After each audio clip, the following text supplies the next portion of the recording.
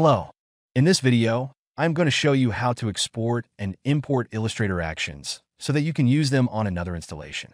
This also works if you want to export your CS6 actions and use them in later versions of Illustrator. Without much ado, here's how you do it. First, select the Actions folder that you want to export. Then, click this drop-down menu over here. And down here, click on Save Actions. Then choose where you want to save your file and click OK. Now, you can click the same drop-down menu. Click on Load Actions. Locate your action file and import it into Illustrator. That's all for this video.